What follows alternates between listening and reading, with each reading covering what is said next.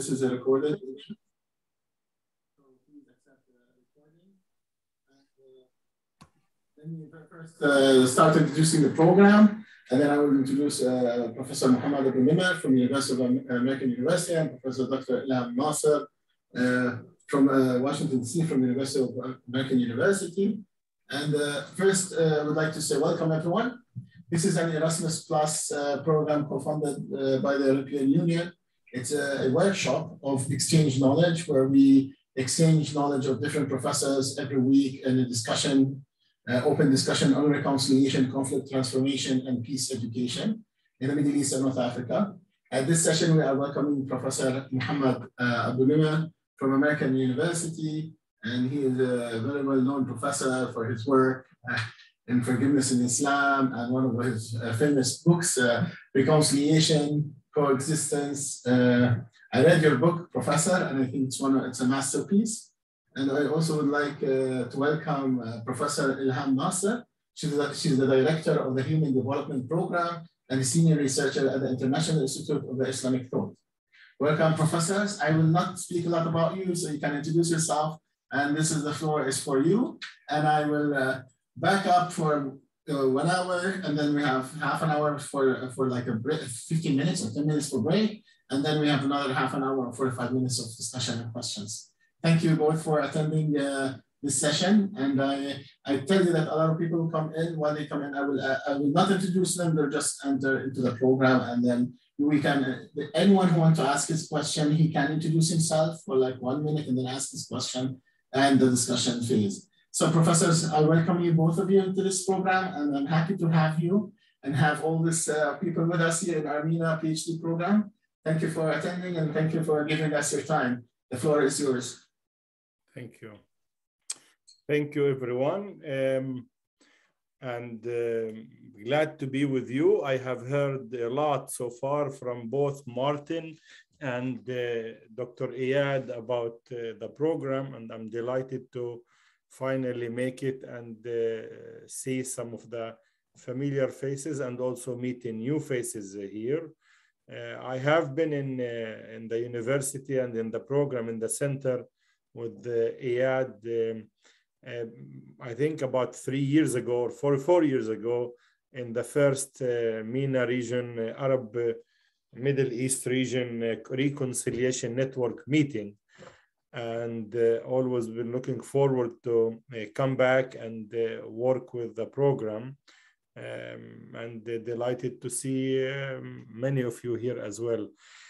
So again, I'm Mohammad Abu-Nimer, professor at the AU, been working in this field for many years, and mainly conflict zone area from, of course, all the Arab region, as well as Sri Lanka, Philippines, Mindanao, Northern Ireland, and mostly Nigeria, Niger, and Chad. All of these areas have done some workshops and training in different themes and different areas. But all of the themes really connected with the notion of identity-based conflicts, and in zones where there are conflicts, violent in most cases, where people deal with each other in a violent way to settle their identity-based issues.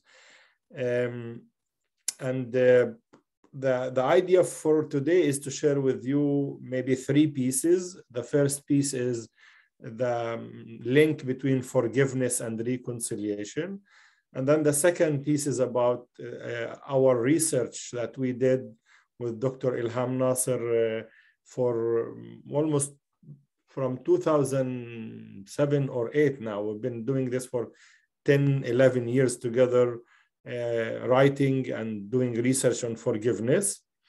And also Dr. Ilham has a new research that she started with IIIT, International Institute for Islamic Thought, where she did a research. She'll talk about it further. She's going to share with you also related results. So this is really cutting edge part you're getting from Ilham, because she just finished, we just ran the SPSS analysis 2 days ago, and the results are very fresh. You're probably the first group that she's going to share the results with you. And then we will end with the third segment of this notion of working on reconciliation and forgiveness in the Arab region, and what does it mean, and implications and obstacles. These are the three components we want to share with you. I'll do the first segment and the third one, and then Ilham will do Dr. Nasser will do the second one. Well, actually, yeah, so those are the two. Any word, Ilham, before I start? No, but I would like to just, no and yes, just one point to say that in our work, and when we're looking at forgiveness, reconciliation, if you imagine I don't know if you're familiar with Bronfenbrenner ecosystems and how people are influenced from the beginning, from the individual all the way to the larger society and the world and so forth.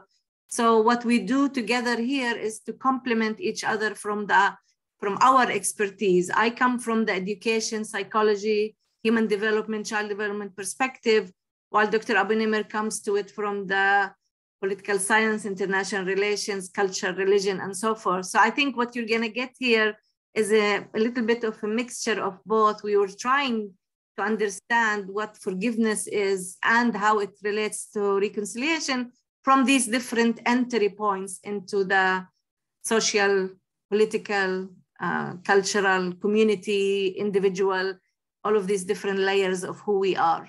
So thank you for being here. Thank you.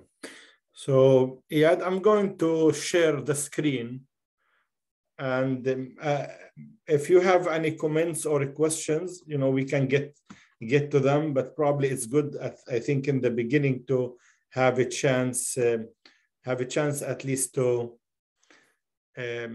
just share with you the gist of the hypothesis and theories we work with. Just give me a sign if the screen is clear and you can see it, right? Yes, excellent.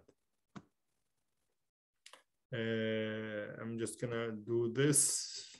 Yeah, terrific. So just a quick introduction. We both work with the Created and work with Salam Institute, which is an entity that created 2001 here in Washington, D.C. area. And we've done much of our work on religion, peace building, and reconciliation, forgiveness, mostly capacity building on dialogue. And we've had a number of fellows actually with us throughout the years. We work in Pakistan, Iraq, all the Arab region, as Egypt, Jordan, Palestine, and also in Africa, the countries I mentioned earlier, Chad, Niger, Burkina Faso as well. That's the main brunt of it. And it's based here in DC. We have several fellows and consultants who work with us. And I'm happy to engage any of you who's interested in working in these areas with Salam as well. And we have an upcoming major research that we're going to launch in the region as well. So again, in the field of reconciliation and forgiveness, the link between them is really problematic and debatable, and also not clear. And it's not by mistake that your program avoided the mentioning of forgiveness in the title or in the program, but they focus on reconciliation. However, as you see from those two photos, you see forgiveness under reconciliation is there on the left side, my left side. But in the forgiveness part, you don't see reconciliation.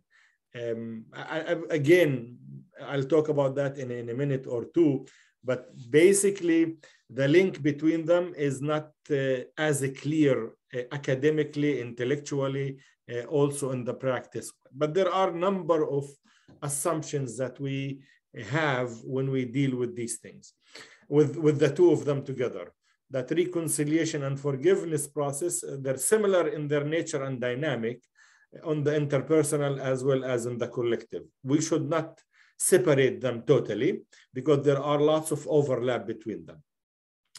The second assumption, culture and religious norms and values, determine the process, expression, and nature of reconciliation and forgiveness. If you're in Japan and China, and then you are in Lebanon, and you're trying to talk about reconciliation and forgiveness, in particular forgiveness, the processes will be different, and the expressions of those will be different, and the narrative, al-khitab يعني, will be the way we describe it, al-khitab حول الموضوع, it will be different due to the cultural and religious norm. And this is important assumption because it means we should not take what the Germans think reconciliation is and try to take it to Lebanon or Palestine or Yemen or any other place and try to implement it as it is without us thinking about the cultural and the religious norms. It will be immediately rejected. I've worked in Gaza between 93 and 2000 before we were prevented or blacklisted by the Israeli and not to be able to go in. But for 7 years, we struggled with these issues, not reconciliation, but mostly peace building due to cultural and religious norms that are local when some of us were trying to adopt and implement Western, Northern models of peace building. So we should keep that in mind as a major assumption in my view as well. There are many successful examples on interpersonal, but we have very few cases on larger scale. So yes, you can find many reconciliation and forgiveness examples. We collected, and Ilham will talk about this later on, over 85 cases of forgiveness in the Arab region through our research. And those were all interpersonal. But the first question that people ask us when we talk about this, can you give us example between two countries? Can you give a successful example? And then we all sort of, we all stutter coming up with such example. There are very few examples. We talk about Germany, France, talk about European Union, but again, these are examples that one can debate. The notion of justice is also crucial in the way we redefine and reframe our sense of justice, and that's a condition. That is a necessary condition for reconciliation to take place, but not necessarily for forgiveness, but definitely for reconciliation. In order to reach a reconciliation spot, a process, to engage in the process, the notion of justice has to be reframed and redefined by the parties involved. Reconciliation and forgiveness are not collective decision. They are individual decision. You cannot have a political leader or religious leader or, when what's his name, Clinton went to West Africa, Ghana, and he stood there on the shores of Ghana, I think, and he said, I apologize for what we did to the African people by enslaving and with the trade slaves. He did that as the head of the US government, but that did not register among people here. It did not register much among people in Ghana as well. To forgive and to reconcile is an individual decision. The collective will help, but the collective is not necessarily sufficient or enough to do that. Reconciliation, it's basically, in its working decision, it's a new arrangement of inclusion to guarantee respect and acceptance of identity-based diversity, religious, ethnic, racial, regional, and it is restoring and enhancing social cohesion on individual and collective level. Those are the two components we chose to include in the process of reconciliation. So it's about a new arrangement for inclusion and diversity for these identities, and also it's social cohesion. It's more of an enhancing social cohesion among people. So you have a dominating group in Lebanon or in Yemen or in Palestine or in Egypt or in Iraq, and that dominating group determined, for example, during Saddam in Iraq, Saddam and his groups controlled the public space, and all the resources in the public space reflected what he thinks the proper identity of the country. So in reconciliation, there need to be negotiation about this public space. And the second, creating public and private space that encourage equal access. So reconciliation is about constructing that public and the private space in the life of everyone in the country in order to have equal access and sense of belonging, to have a shared civic identity.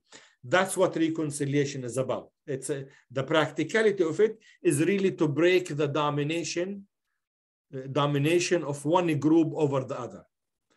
Whatever that domination is, whether it is gender or ethnicity or religion or whatever it is. And that's, you know, that's the dance. I know Zinat is from Lebanon. That's the dance in Lebanon that's been taking place for over 120 years. Who will control the public space and how they going to deal with that?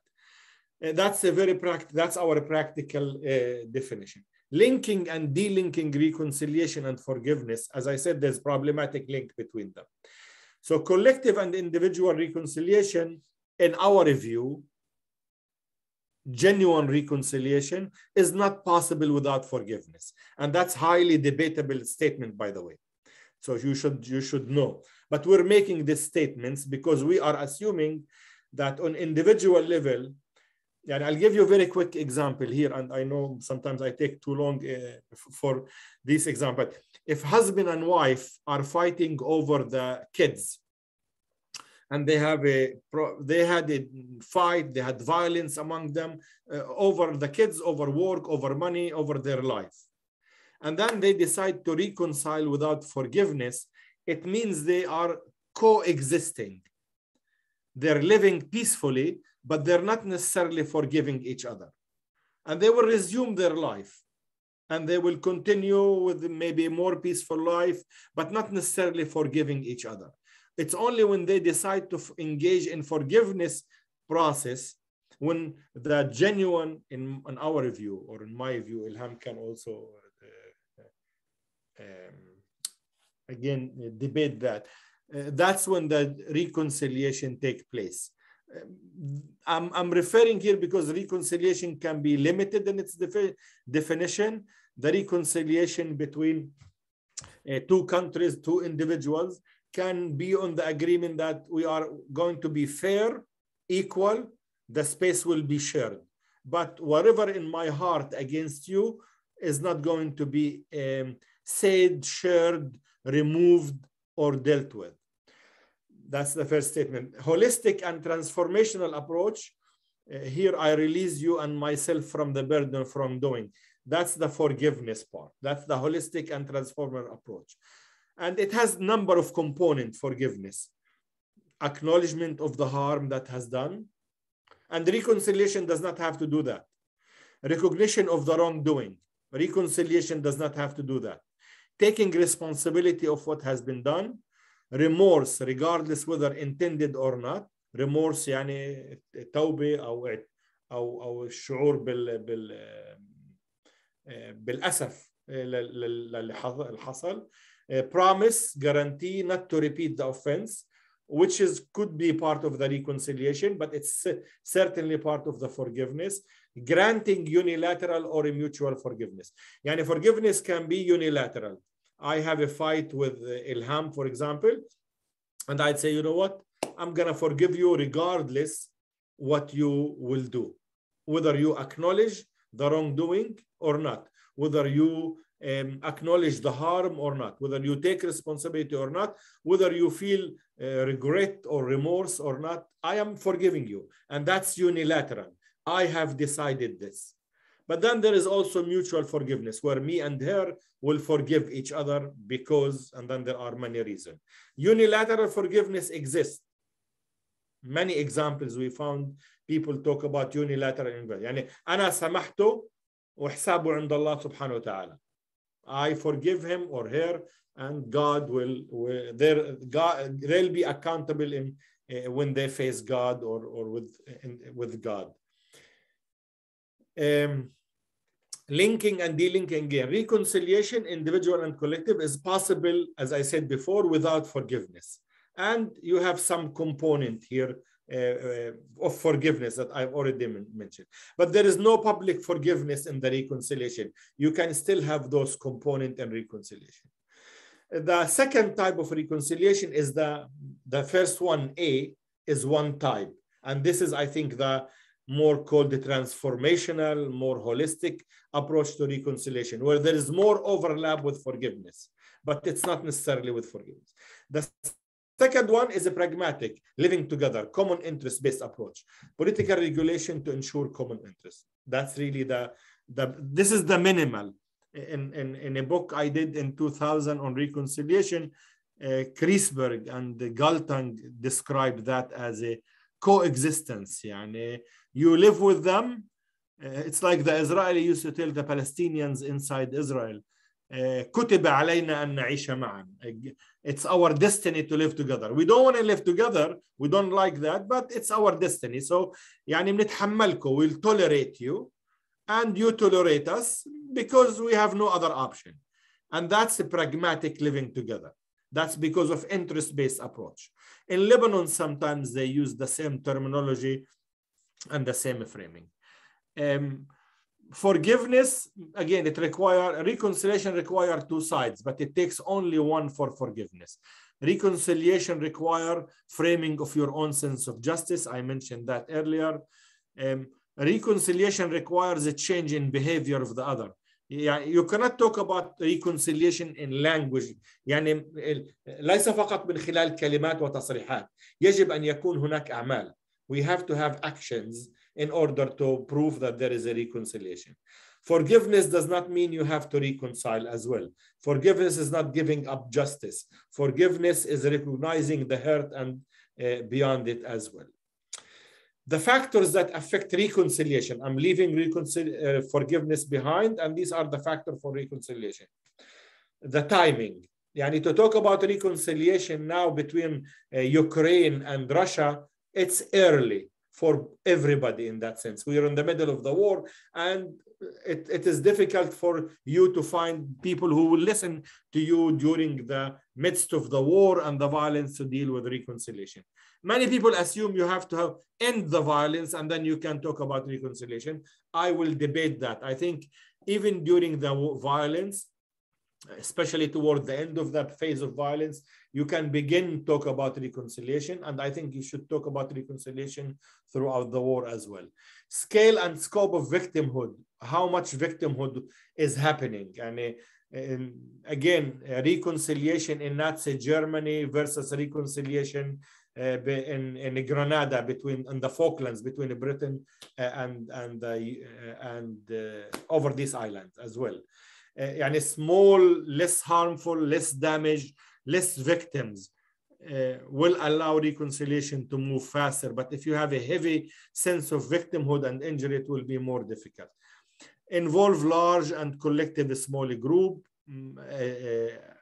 How big is it in terms of the involvement? The nature of the political agreement that was reached. Was it comprehensive? Yani was it Oslo? Was it Dayton in Bosnia? Was it the Good Friday Agreement? Was it the apartheid removal of South Africa? The nature of the agreement will depend and determine how fast people will engage in reconciliation. Some political agreement open the path to reconciliation better than others. Will you access the past? Do you want to remember, revisit the past or not? In Spain, for example, they decided not to. In Guatemala, they decided not to. In Chile, they partially visited the past. Again, that's a very important segment. In Lebanon, they decided not to visit the past. In Yemen, initially, before the war, they decided not to visit the past. Many of the Arab countries decided not to visit the past when they engage in the national dialogue processes. Finally, justice mechanism. Again, do you want justice with restorative or punitive? Punitive يعني عقاب. Restorative إنه أنت تعيد بناء العلاقات. To restore is to rebuild the relationship. Versus you are interested in punishing them. you're interested in putting punishment on them. These are the factors that decide whether the person or the group will engage in that. Many of us in the Arab region and in the world in general are caught in the inner cycle of revenge. Aggression starts, and then you go through the processes and you're caught into this cycle. And then at some point, you decide, you individually, you decide to break away from this cycle. من هاي الدائرة الداخلية تخرج إلى دائرة المصالحة والمسامحة. ولكن الكثير من الناس يبقوا كوت، يعني عالقين في دائرة الصراع ودائرة العنف ودائرة الانتقام ودائرة الرغبة في إنه الحصول على العدالة المطلقة أو الشعور في إنهن to feel that they are victims, but they are caught into that cycle. How do we get out of the cycle? That's the major question that we all deal with it. And we are offering here, or I'm offering, it's an individual decision, individual collective decision. And all the 6 items that I shared with you before here, they will determine if the person will be able to get out of this cycle or not. Why do we forgive? Because we love people. It's unconditional. Because God told us, because the Prophet told us, because our mother told us, our father. And this is the type of unconditional forgiveness as an act of love. But you also have forgiveness as an out of duty. God told us to forgive. Our religion tells us to forgive. And there is also forgiveness as an act of self-interest. Not God and not my mother, but it's good for me. Healthier, I'm tired of it. I forgive them and then I will move forward. These are the 3 types that we found in research. Ilham will talk about the Arab region and the results that we have. We have 11 countries in the Arab region dealing with issues of transitional justice, where forgiveness and reconciliation has to take place.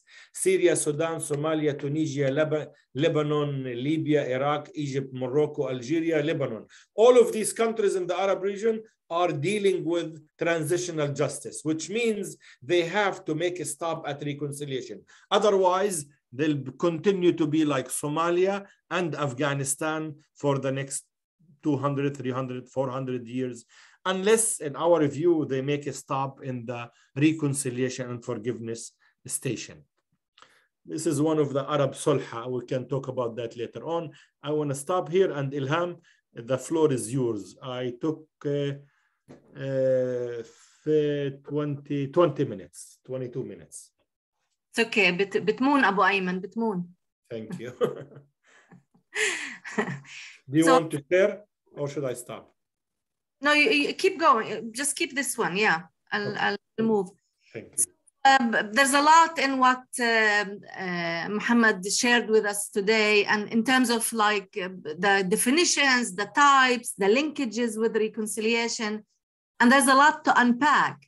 And my piece here is to talk about the empirical research, because part of unpacking is really understanding how do we perceive forgiveness. For me, forgiveness as an act of letting go, as an act of feeling better physically, because a lot of research suggests that if you are letting go, if you are forgiving people without any strings attached, without the reconciliation piece, you can actually have better well-being, better peace with yourself, but you will feel physically better as well.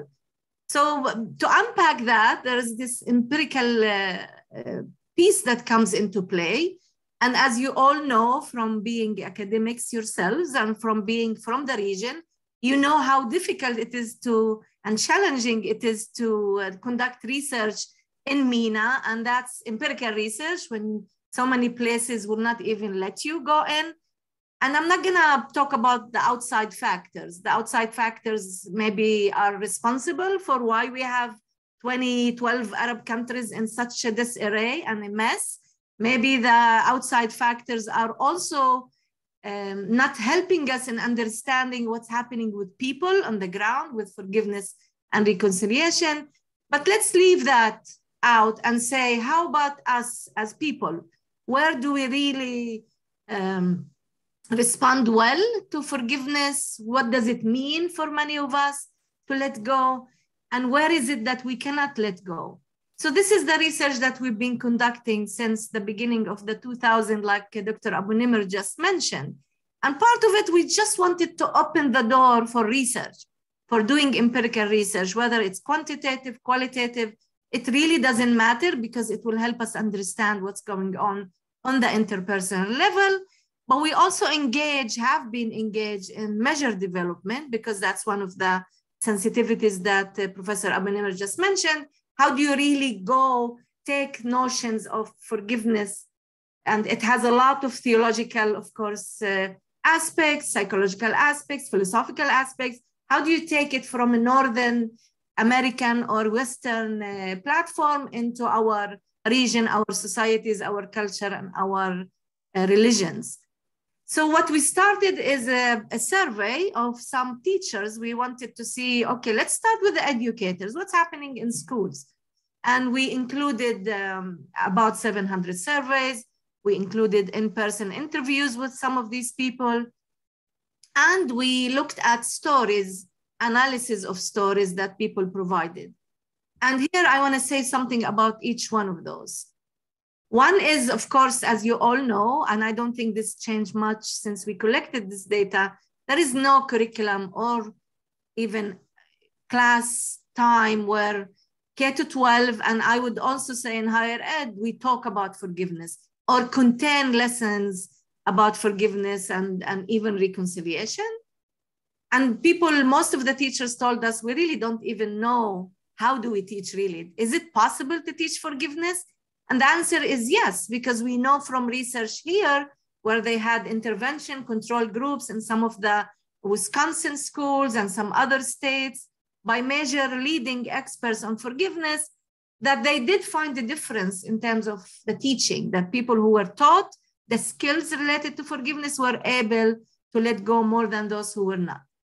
And then when we asked, we were thinking, okay, who are your symbols and who are your leaders in forgiveness when we asked teachers?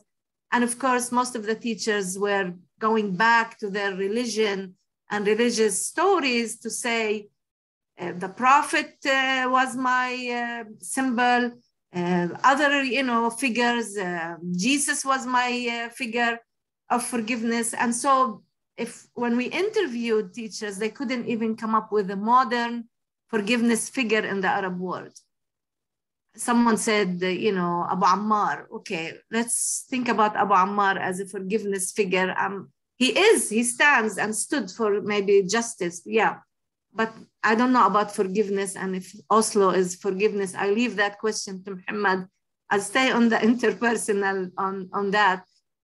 But also in our survey, we found that people were not willing to forgive when it had to do with harm to relatives, close friends, or family.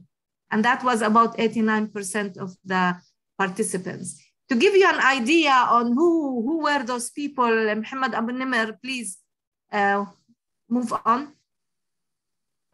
Just to give you an idea of who were the teachers we surveyed, we were in Lebanon, we had about 100 people in Jordan and Palestine. We had 2 groups in Palestine, some who were within historic Palestine and some were in the West Bank, and then Egypt, and these were the main, and then Iraq, but we did not include Iraq in this data set, analysis of the data set. Now, of course, in the Arab world, if you are interested in quantitative research, we are not, of course, looking at representative samples because we cannot survey everyone, every teacher, every region in each of the countries. You could say that this is a convenient sample, but we can still learn about these teachers that we surveyed, those about 700 of them. So this gives you, just an idea of how many males, females we had across. We had more females than males. We had different religions. We had mostly an educated sample of university with university education. 98 among Palestinians had university degrees. Many of them were married, had children, and they were in the older age group, if I recall correctly. If we wanna present our results, and remember, this is not a representative sample of the region, but this is how our results could be looked at in terms of the willingness to forgive or not. And one of the questions we asked, which was really surprisingly controversial, was about a neighbor. We asked the participants, this measure was developed at George Mason University, was never published, but we took it, adapted it, and definitely changed it so much that it could be ours, and we now use it in different studies. So we used it here, and one of the questions was, okay, so if you are invited to your neighbor's son or daughter's wedding, you go and you بتقوم بالواجب, like we say, you take gifts, you take whatever, kharoof, awe, and other things, rice, maybe you take with you. And then when you invited your neighbor to your own child's wedding, the neighbor comes with empty hands. Will you forgive the neighbor? Will you not forgive, and why? This one was significantly different across these groups you see here. Some people were upset about this and said, this is not okay, that my neighbor does not respect me, and so forth. And then there's another one that we inserted kind of intentionally, which was also interestingly, significantly different across the scale that you see here in this chart. We asked people that if you had a daughter or a son, if you had a daughter, she was almost engaged. We didn't want to say had a boyfriend, girlfriend in some context. So we said almost engaged to someone, and this someone just all of a sudden left her. This question we had a lot of resistance to. They were not willing, of course, to forgive, but we got lots of comments on the survey. This is not appropriate in our context and all of that. And we intentionally wanted to know what people thought about, these kinds of relationships between women, men, and families. And then we had few others where you asked specifically about religion. You were in a gathering and someone cursed your religion in front of you, or cursed someone else's religion in front of you, and what would your response be? Will you forgive or not? So this just gives you an idea on how we've been developing this measure and how people responded to this. As you see here in your graph. Sorry, maybe also about the property, destroy a property, built a wall between the two neighbors. Yeah, that was another example that was interesting. And these are all scenarios that we added that came from our region. So the one Mohammad talks about is that someone decided to build a wall or a fence between his property and yours. How do you respond to that? And when he did that, he went like less than a meter into your property. In Palestine, where we come from, there's lots of fights, even among family members, over you took a meter from my land. No, I took 1 meter. All of that is very sensitive to people because it relates to property, something close to me, and my own dignity in some cases. So if you see this here, you would see, oh, okay, so Lebanon were the most willing to forgive in our sample. So don't generalize, please. In our sample, Lebanese teachers were the most willing to forgive, followed by Palestinians from Israel, historic Palestine, followed by Egypt in the middle, and then Palestinians 67 and Jordan were the least forgiving. When we initially shared these results, we had our team members in the research from Lebanon and from Jordan.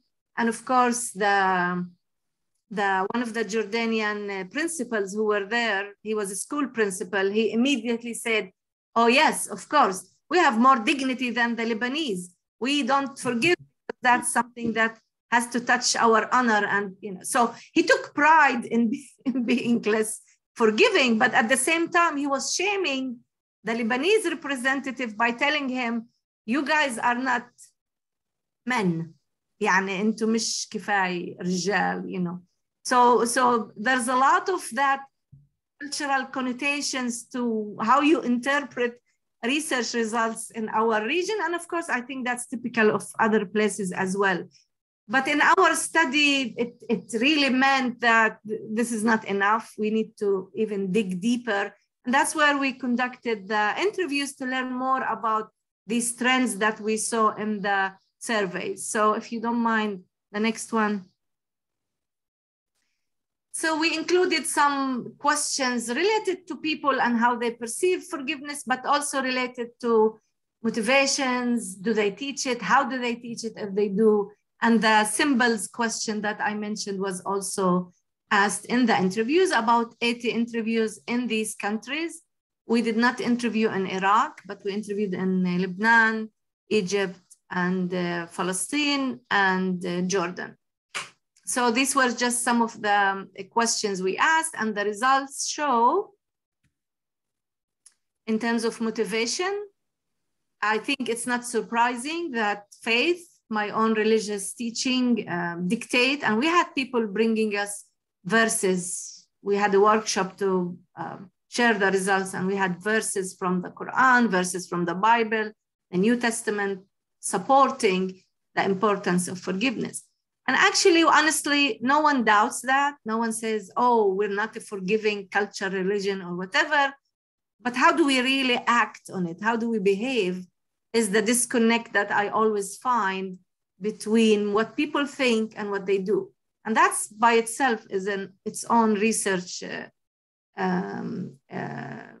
empirical research-based question as well.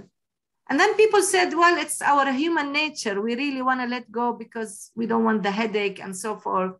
And there were those who said, well, we have to forgive because this is how we can live together as neighbors, as family, as people. And our traditions, our culture, our national duty, they all call us to forgive. And then, you know, sometimes we feel guilty if we don't forgive, especially when it's someone who's close to us. Mohammad? In terms of the forgiveness figures and symbols, I already shared that. It's very rare to find those. Someone said the historical figures, but what we also found that a lot of people see in their elderly figures for forgiveness and figures of wisdom, people who can reconcile. And I think they were most likely thinking about reconciliation because the elderly do still play a role in bringing people together, finding arrangements, sulha, and other types of rituals to reconcile. In terms of the obstacles we found, Mohammad, on forgiveness. Next one, Mohammad. Sometimes it gets stuck. It's okay, thank you. Intentionality, if someone harm me intentionally, I will never forgive. If someone harms someone close to me, I will never forgive. If someone betrayed me, which was very interesting, we haven't seen that in other samples in other places, but betrayal, cheating, lying, gossiping, treason, all of these were just people took it to their hearts, like I will not forgive. This will be one of the obstacles that will not allow me even to forgive. If someone insults my religion, including blasphemy and cursing my own religion, breaking any religious boundaries, atheism, and so forth, we will not forgive. Among our sample, matters of honor, dignity, family honor, we will not. And personal community rights, including our national rights. This was very much a Palestinian thing. And one of the questions we always get, are you talking about forgiveness, reconciliation amongst us, or are you going to Israel? Are we doing that with the Israeli Jews? Are we doing that with the government of Israel? And what we're saying, what I say is, no, we're actually talking about your own community, your own village, whether it's Ramallah, Al-Bir, Nasri, Mghar, or wherever. We have these interpersonal relations, family, clannish type of alliances that dictate a lot of what we do. Still till today, in some instances dictates how we vote even. if there are voting and elections. So that's where this personal community rights, justice, my own national rights came from a lot of the Palestinians in the sample.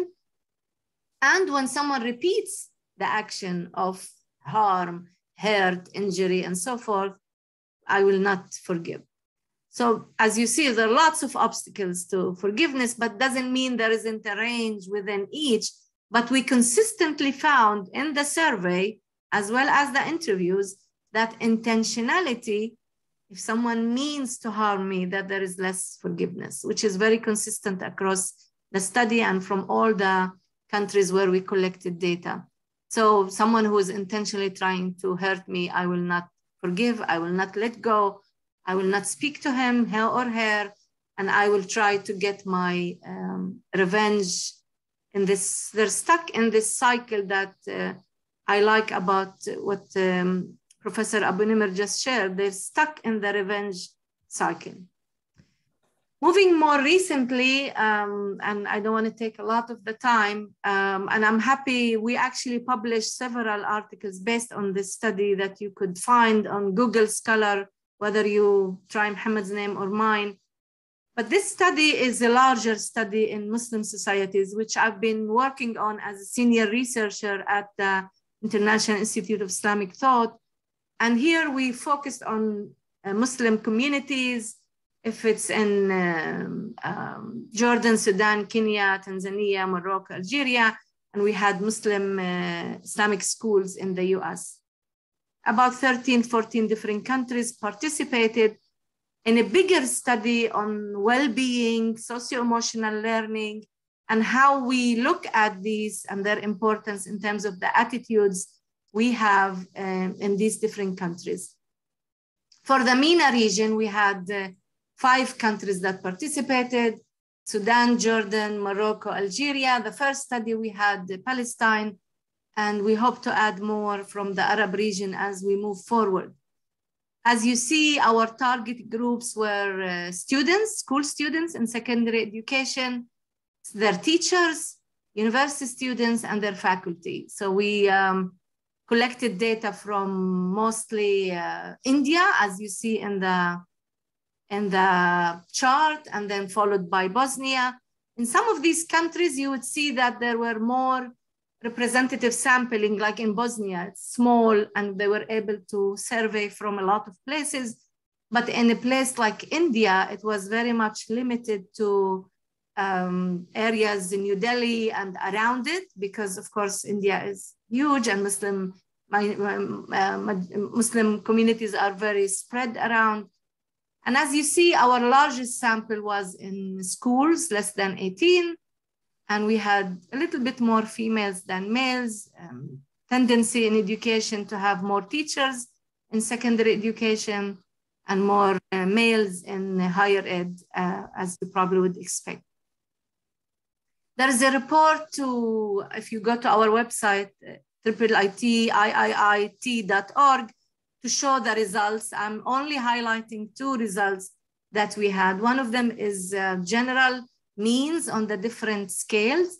And just to give you an idea, all along in the both studies we conducted, 2018, 2019, 2019, 2020, when we collected data, our forgiveness sample or our means on forgiveness were always the lowest. As you see here, it was 2.35 across all groups. We think that this doesn't mean that Muslims don't forgive. No, it just seems to me because our forgiveness measure includes scenarios that people have to respond to. I think, and we have to prove it statistically, but I think that there's this tendency and clarity of what's yes and what's no, versus when you're asked to agree with like empathy item. I am easy, I can put myself in someone else's shoes, agree, disagree, of course they'll agree. But on the forgiveness one, there were harder, I think people had a harder time agreeing and with some of the scenarios we introduced, like the ones we just mentioned to you as examples. We included a lot of others like religiosity and problem solving for students, meaning making. Some of them are values important in Islam and for Muslim communities, but also that they are across very important. And we want to argue that actually we can teach those in schools at the higher level, higher education level as well. And just to give you an idea, you would think that, oh, of course, people will agree and they'll score high means on all of these lovely, good human being type of values and competencies. But here is just one slide, Muhammad, the last one, to show you, despite social desirability that we all have as a limitation in quantitative research, but despite that, look at the differences between the different countries. I mean, if you look at it closely, and if we had more time, I would say, okay, there is variation on the forgiveness. Look at, for example, places like India and consistently Tatarstan, which is a Muslim region in Russia, consistently across all, they were lowest, including religiosity and spirituality. They're like around the 2, while everyone else is close to 4. The scale was from 1 to 4. And you would see there that, and when we asked our team in Tatarstan what's going on, they said, oh, this is probably leftovers from the Soviet Union. We have to study it more. But consistently, Tatarstan is lower on a lot of the values and skills, competencies that we research. But what we're concerned with today here is the forgiveness one. And you see that there are some variations. We have places like Tanzania that scored almost 3 on the scenarios, but we also have places like Bosnia, India, and Mauritius, where there is a large, about 30% or 40 Muslims in Mauritius, I think, Muhammad, is that correct? Yes. Yes. Yeah, so there are about 40% Muslims that actually scored lower on forgiveness. So there's a lot that we want to learn. And one of the studies analysis we're conducting right now is to look at a group of critical thinking skills, like problem solving. Is it related to forgiveness? If we teach someone to problem solve in this critical thinking curricula that we have on secondary education and higher ed, if we teach that, can we also increase problem solving skills? Can we also increase forgiveness education? And I want to say the last thing here is that Mohammad and myself, we put actually a forgiveness curriculum together that has been used in the Arab world in different schools mostly. And we trained a group of people to implement it. But of course, we still need to look at other data and to do empirical research to see whether they made a difference or not. If any of you is interested in the data set we have, it's publicly available on the website, our website. We are actually offering 2 mini grants this summer for people who are interested in playing with this data. And there is that announcement on IIIT website, iiit.org, and other data sources. You would see that also on the website. Thank you. Thank you. Thank you, Ilham. So you received from Ilham 2 sets of data. The first one we done several years ago, but this one, last one, we're still doing this, or she's still doing this week. And the link to forgiveness and other competencies is still something that we are very interested in, and hopefully we'll produce something about it later on, answering the question, if you are high on forgiveness, does that mean you have high on empathy, high on problem solving, high on self-efficacy, high on spirituality? Is there a correlation between the willingness to forgive versus other skills that you must have? And that's a very important question for us to explore later on in the research as well. But Ilham invited you to look at the data, raw data. I mean, you can do your PhD analysis on the data. The data is about 20 or about 18,000 people, 18,000 surveys. So it's a huge mega data. That 40,000 in 2 studies. Oh, 40,000 people. In the 2 together, it's 40,000 people survey, and the data is public, open. People can use it to write about it and analyze it. Iyad, we have 5 more minutes, correct? So in the 5 more last minutes, what I'd like to do is to just, we've shared with you 2 segments. In the last one, we always ask in the reconciliation workshop, training, discussion, and lectures, why if Islam calls for reconciliation, forgiveness, and people are high on the willingness to forgive and reconcile, what prevents people from being reconciliation? One, and we've collected many obstacles, but one of them is the absence of physical security. It's very difficult for a person to forgive and reconcile if he or she feels threatened for their survival, and it will become more difficult. And many of the Arab countries live in places right now with high insecurity level. Collapse of dysfunctional basic infrastructure. Again, survival mode. How can you engage in forgiveness and reconciliation when the infrastructure, and this is economic, security, court, education, basic physical movement, is dysfunctional? There is no infrastructure for it. How could you entertain these issues as well? And this is consistent with John Burton theory of basic human needs. And also in psychology, people argue you need to have the basic human needs secure before you move into other basic human needs, before you move into other values as well. There is a low degree of a trust in central governance system. The governance system is very low. People don't trust the government. People don't trust the authority. Therefore, the whole issue of calling for reconciliation collectively in the Arab region becomes very difficult. Look at Tunisia, look at Libya, look at Egypt, look at Lebanon. Very little trust in the government and in politicians to follow them collectively for reconciliation. And as you all know, I don't need to tell you that, institutions serving divided identity lines. The society is divided, fully divided according to identity lines. Yani Sunni, Shia, North, South, men, women, tribal divisions, you name it. This war of identities in many ways infiltrated the institutions, and this makes it far more difficult to build any trust in the system. Us versus them, and many times dealing with dehumanizing the others as well. And there are several other reasons. I don't want to, again, the narrative as well, disenfranchised, segregated, competing efforts, the globalization trends, all of these factors were mentioned by people when we asked them why you don't deal with the reconciliation.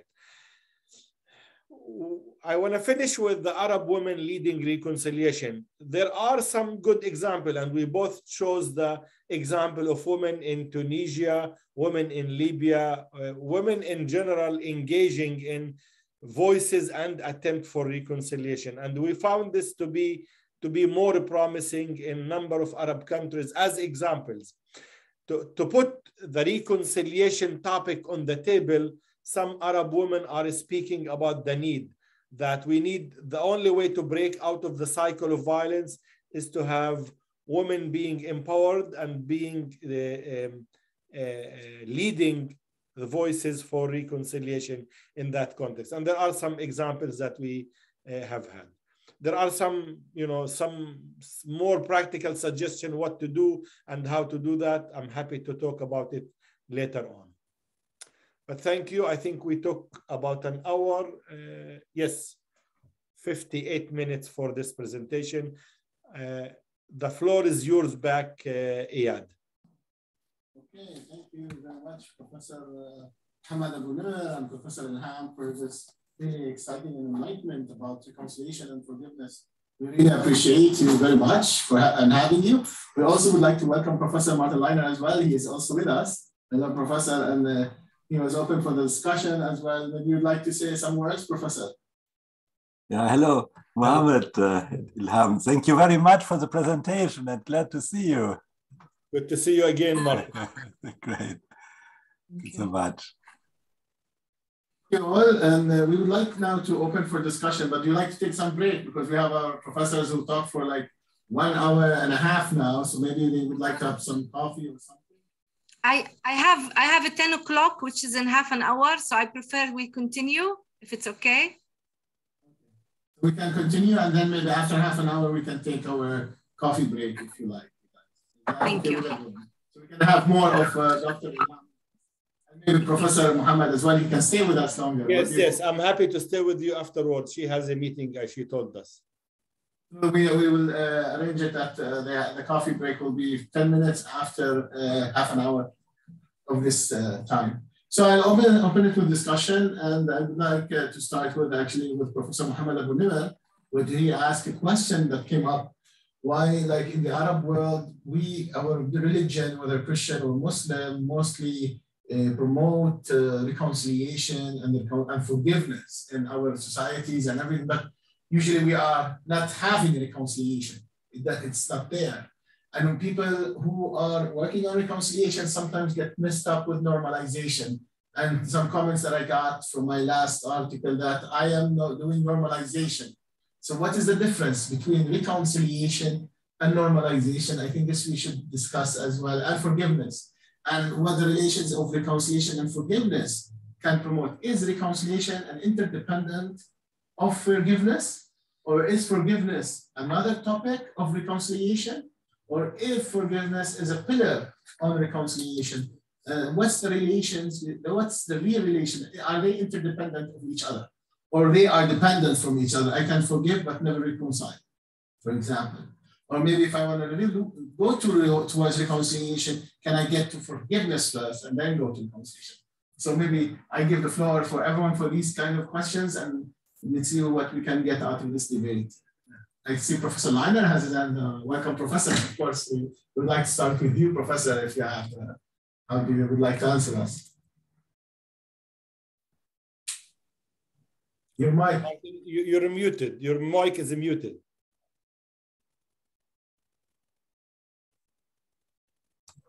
Is it good now? Yeah. Thank you. Great. So my apologies that I'm late. Maybe you said it before. Did you ask the people what they understand exactly by forgiveness? Because people, in my experience, can mean by forgiveness just I do not want revenge anymore, but I don't trust the other and don't want to have to deal with the other person. They can mean really the mistake is not anymore punished, it's over, there's no mistake more, it's like amnesty. Or they can even mean that we are friends again and that we want to trust and to build something together. So there is a whole scale of understanding sometimes people have of forgiveness.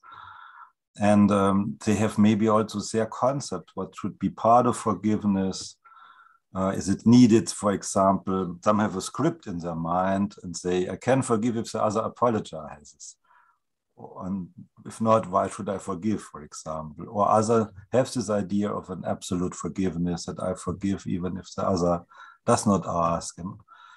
And all these ideas of the people who, what they have. I would like to know a bit more what you found in your very, very impressive research. It's really great, all these people you asked and you found out so interesting things. So thank you very much.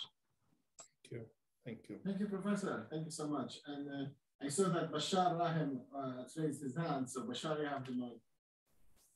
Thank you. Thank you, Dr. Ilham and Dr. Muhammad. I have a question. It's related to Dr. Martin's and Dr. Iyad question. That could I say that forgiveness equals healing? It means when I forgive, it means it's recovering the emotional self and the collective memory for the different groups. And could I say that reconciliation without forgiveness, which is that mean that we are still revolving in the revenge cycle, but in a passive and unconscious way? Thank you. Thank you very much. I also would like to add a question actually about the diagram that I saw before and the results that you did in your session. There's something called what we study actually in Oxford called reference class forecasting. So you studied the empathy. And then did you do a reverse study? People who do not want empathy and why and where and what happened. So you have like if you, and I see that you did like US on what average was, you have empathy which is between 3 and 4, and then to what? What is the proposition or probability that you did? So like 2.5 to what? To the population of the country? For that, I see US is like at the end. So it's, I think for the number of population. So maybe that was it. So compared to the population of each country, 2.5% want empathy.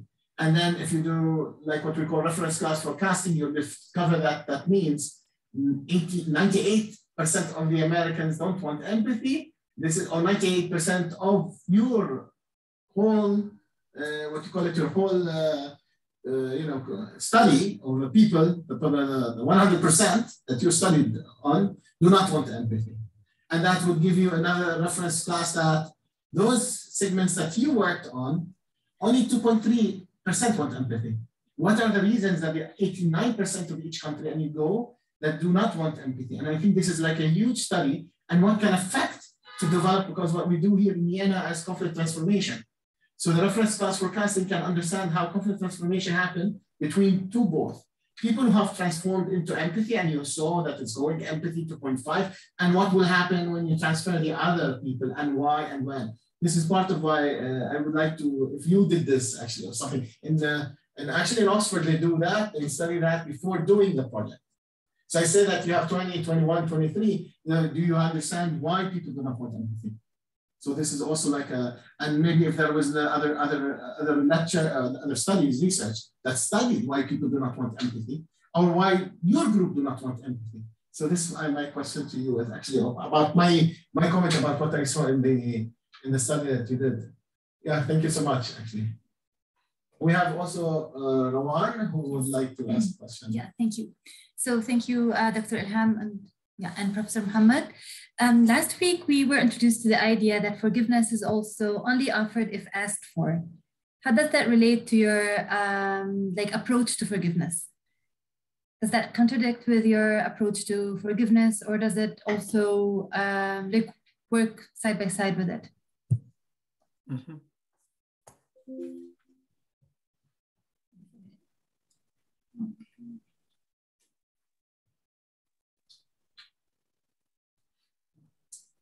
Any other questions? That we can start the discussion. If no more questions. I have one question for Dr. Ilham. The research you conducted in Lebanon. So what I could see in the survey, it's about contained only the grassroots. But where are the political elites in these surveys? And is it not necessary to know about their understandings about reconciliation, forgiveness? Because, as in Lebanon, the political elites direct the country in their, for their own interest, and they mobilize the people. So is it necessary to know about their understandings?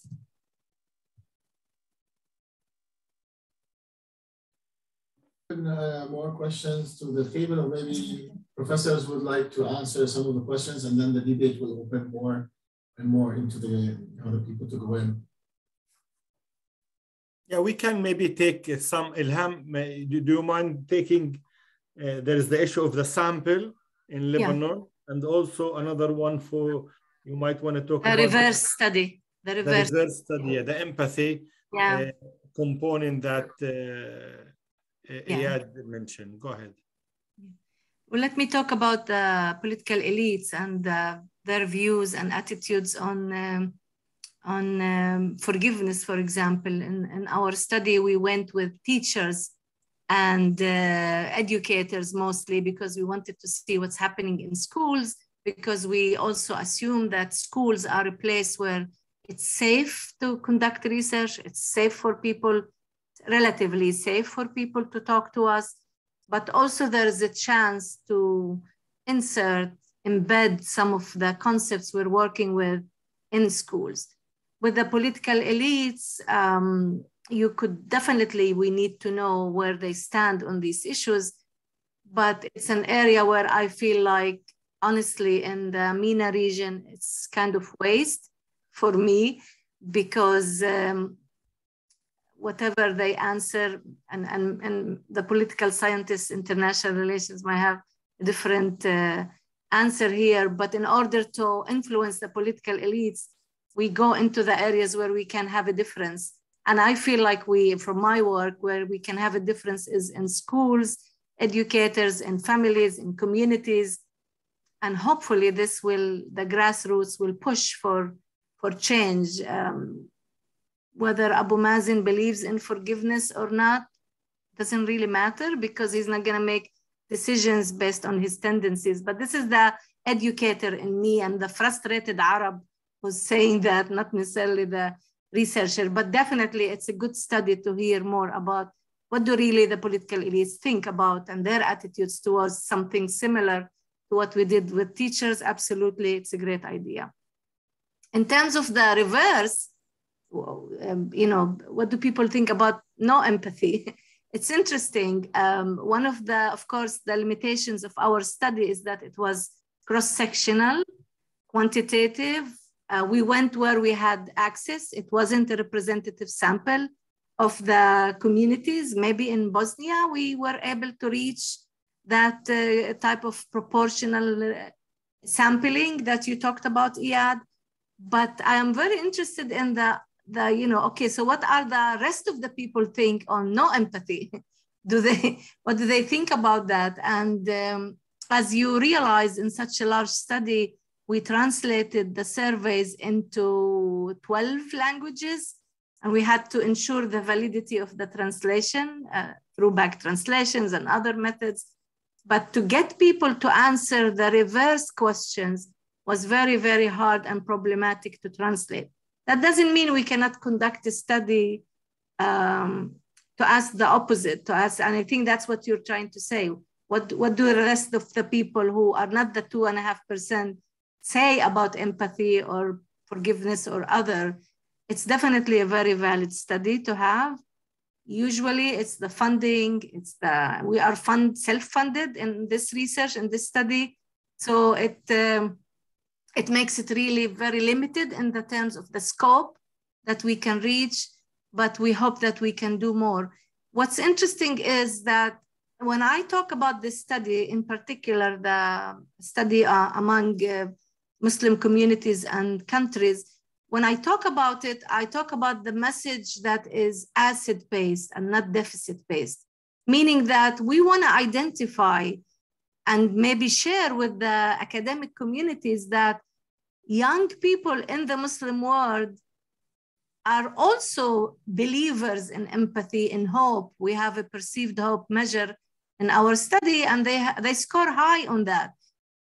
Youth in the Muslim world are not necessarily looked at as examples of terrorism or whatever in your areas of preventing extremism and all of that. I come to it to show that there is some base to say there's a lot of strength among the new generation in the Muslim world. And that's one of our messages in this study. So I try to convey this when I talk about this study in particular. And someone told me as a response, and the question was like, so what that you found out that most youth in the Muslim world are empathetic? What does that mean? So if that's the case, then what's the problem with the rest of the Muslim world and Muslim countries and Arab countries where nothing is working, everything is hopeless and so forth? This is just a sample cut, cross-sectional cut of a huge data set, a huge participant pool that we reach, but it's not the whole story, of course. And I think there's a lot that could be done to learn more about this.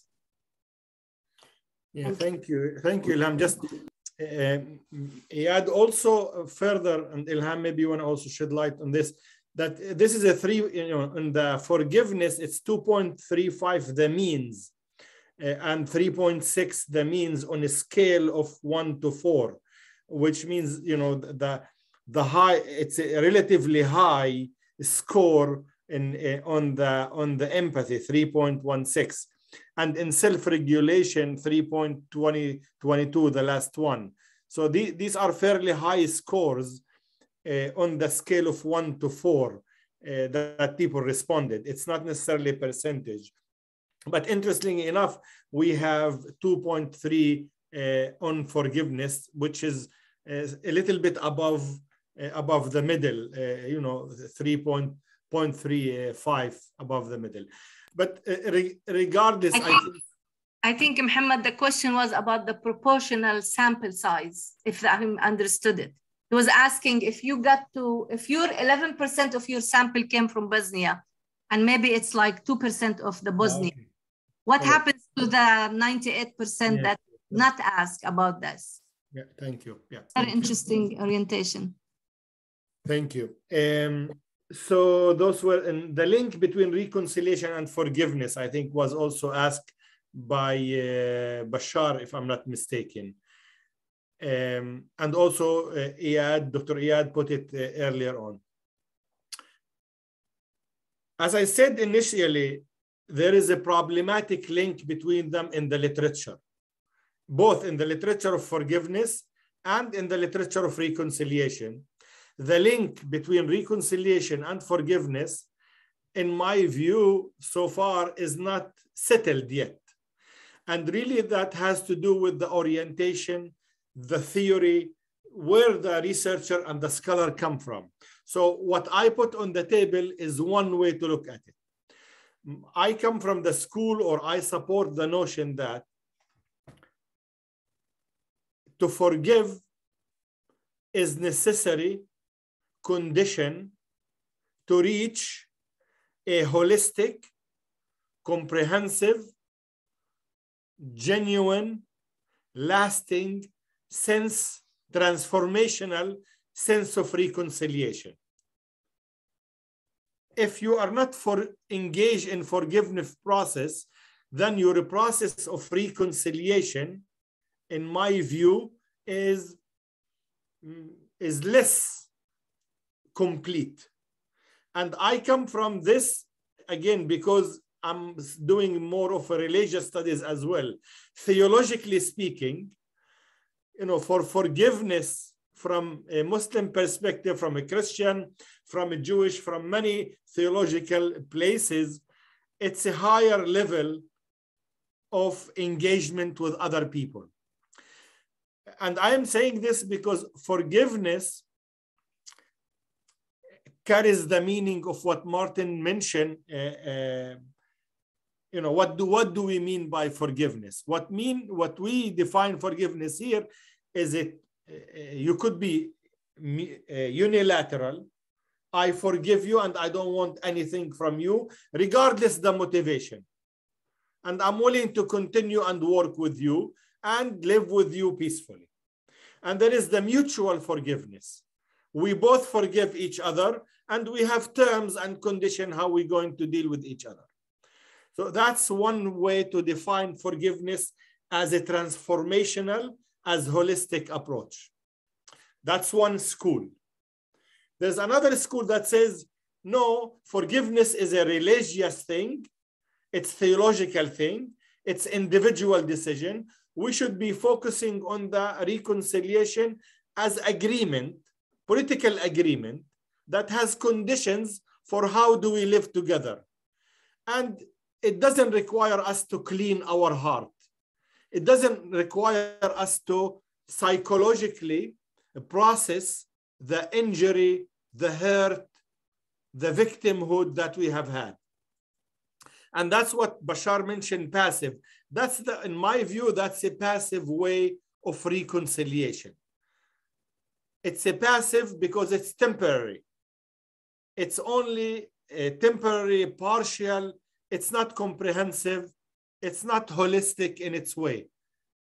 it's a kind of, you know, it's what you have right now in South Africa. We have arrangement in South Africa that white and black can vote equally, and the governance is shared, but we continue to live black and white separate, and we continue to have so many prejudice and discrimination and negative view of other. It's the same thing what we have right now in Northern Ireland, where you have Catholic and Protestant have agreed on some ways of living together, but not necessarily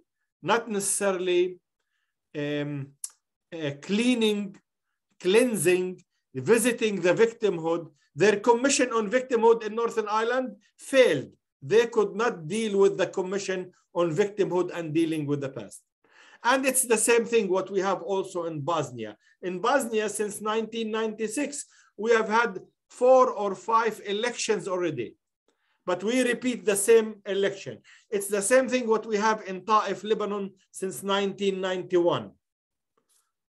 Again, we have many of those so-called reconciliation agreements, but those reconciliation agreements are passive agreements of coexistence, of living peacefully together, and they lack, in my view, the comprehensive, holistic approach to humanist values of forgiveness in order to forgive each other. So for me, forgiveness is really, in many ways, a stage beyond the reconciliation. And I must admit, this is one school, one approach.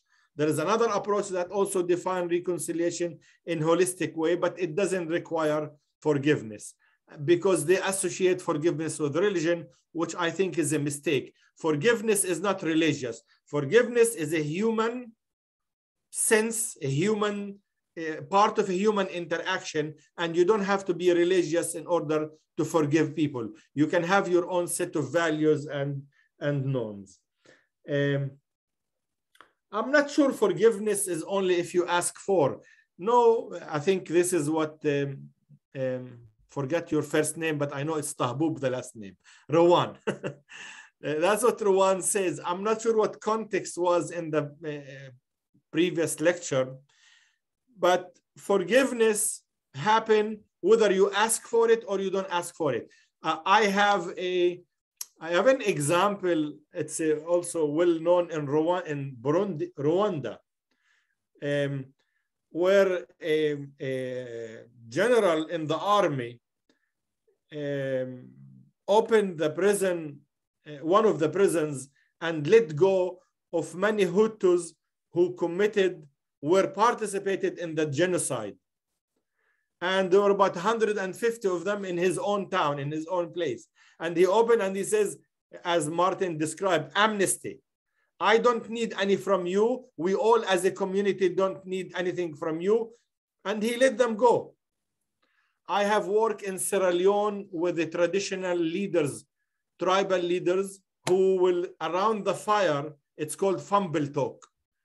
It's a project that's been running for 12 years now, and it's adopted by the Sierra Leone government, where people in small villages around the fire, after a year and a half of work with them as community, they do this ritual, and therefore, and the one perpetrator stands up and he or she speaks about what they have done during the civil war in Sierra Leone.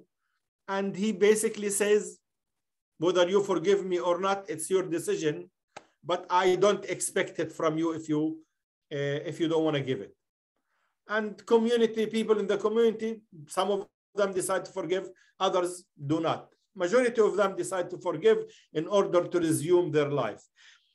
But the key to understand forgiveness, I think, and reconciliation is to look at it as an individual decision. It's not your mother, your father, your community, your priest. This cannot happen.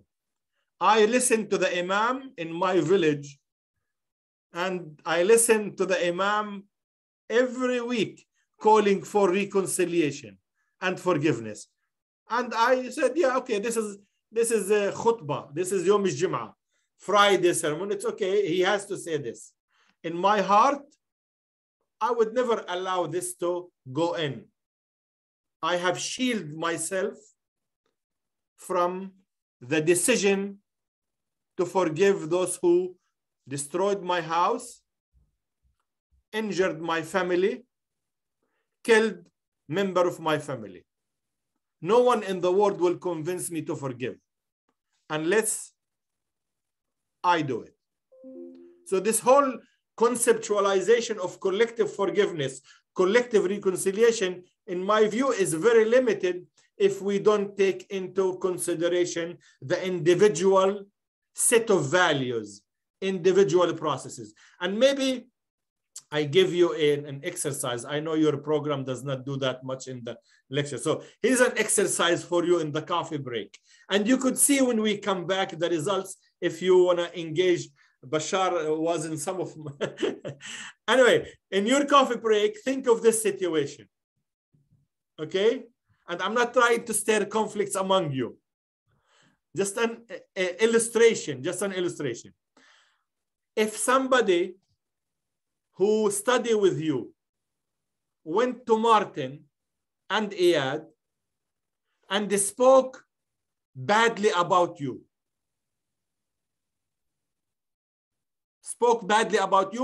on 3 occasions. And then Martin and Iyad had a meeting and says, we are really sorry, but you were not sure you're a good fit for this program. And they sent you the note, thank you, and you're no longer with us. Will you forgive them? Zinat already decided no. So this is one of the 10 scenarios we gave to people. Will you forgive? I think the scenario, or is it fixed? What? Can we play a little bit with the scenario, or is it fixed? Yes. No, after the coffee, you can play with it as you want. Take your coffee and think about this, and then you come back and it's no longer in theory. That's the 10 cases we gave people. And at the end of the day, it doesn't matter what the imam, what Martin, what Iyad, what the priest, whoever tell you that, it's your own decision. And let's come back and hear from you if yes or no. And what are the conditions that yes or no? I think Ilham dropped, right? Yes, she said she had a meeting. I'm sorry. I have a comment or remark. I'm against to name what happened in Middle East for reconciliation as a reconciliation. For example, Ta'if is a reconciliation. Al-Ula between Qatar and Saudi Arabia is a reconciliation, but effectively it lacks the most mechanisms of reconciliation. So what we don't name this reconciliation as political settlements or political agreements. So why we call them reconciliation? So in this way, we misguide the people or the researcher or whatever is interested in reconciliation, because it's really different from what we learn now. Absolutely, and thank you for making this note. I mean, I mentioned earlier that I'll show it because I think you're pointing it out, and I mentioned it very clearly here that one of the 6 here, you are talking about nature of the transitional agreement or contract. That agreement, whether it is Al-Ula or it is a Ta'if or it is Dayton or Oslo or Good Friday Agreement, these are political agreements. They use the language of reconciliation, but within them, there are no components and mechanisms to ensure reconciliation. In my view, even on the contrary, Oslo was an agreement that will never get to a reconciliation. It was an agreement for passive coexistence, even with some form of domination. The key here is how much trust is between those parties when they are negotiating. And this is not only political agreement, Zainat. Think of a husband and wife. Think of 2 families that they have a conflict between them, and they reach a sulha. And the sulha is that you will have to pay us 50,000 dinar for the one person that you killed from our family. After you pay the 50,000 dinar, and before that you were expelled for 3 months outside of the village, and then the terms that you come back and live in the village, you pay the 50,000 dinar, and that's it. There is no other interaction between us. That's a partial agreement. It doesn't sustain the peace. It says, for now, we're okay. And we even appoint a judge in case of future problem, and we can go to that judge. But I will continue to tell my family, you should not trust that one. You should hate them. This is what they've done for us. And that's where the key for this dynamic of reconciliation lies. The Lebanese government did not, the Lebanese after Ta'if did not agree on history book until now. The way they teach history is problematic. So there are mechanisms in the society that continue to perpetuate this cycle. Sorry, go ahead. So in this way, we can say that these political agreements and let me say, plastic surgery of the conflict to move to stabilization is a challenge and is the main obstacle to reach the reconciliation in such countries. And I have another concern about or question about forgiveness. Why we don't relate the forgiveness to the state building? For example, in a country such Lebanon, you know, it constituted on competitiveness between the sects. So the lack of trust, the competition of the authority. So since the inception of Lebanon, for example, so the hateness and the lack of trust and you can say the existential threat grew with the state building. So what's the relation between forgiveness and state building in Middle East, let us say? Yeah, you are a political science international relation, and everybody, we know, we teach that also at American University, that state affairs and politics are done based on interest and realpolitik and power relations. And when diplomats and negotiators sit, they talk about interest, economic, political interest, and so forth. The concept of peace building, conflict transformation, forgiveness, reconciliation are different processes. The assumption is not about realpolitik. Their assumptions are different. And this is the debate between peace and political science, peace building and political science. Peace building has different assumption than the political science in terms of power relations. And that's always have been the debate. It's the debate between, you know, again, those who think of what we call them the realist and the idealist. Realists are the one who control politics, and the idealists are the one who basically preaching, like us in this program and many other programs, preaching for peace, collaboration, human rights, a humanist relation, collaboration, cooperation, problem solving. And the realist called for interest-based negotiation, called for power relation, called for competition, and basically assign more responsibility to state rather than to people.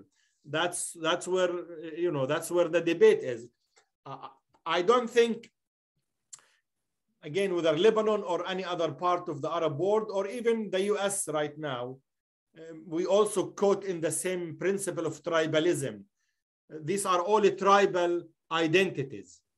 Tribal, not in the sense of tribal Bedouin, tribal in the sense of each one belong to a group, whether it is black, white, orange, and your group is your loyalty to the group and not necessarily to the system or to the state or to the to the common entity that organize the public relations. And that tribal mentality is, or sectarian, is very deep in Lebanon. And if you look at it, the Lebanese cultural system, the Lebanese governance system, the Lebanese social system, the Lebanese residential, the way the buildings are organized, the way the streets are organized, it's all organized in one purpose: to maintain sectarian segregation.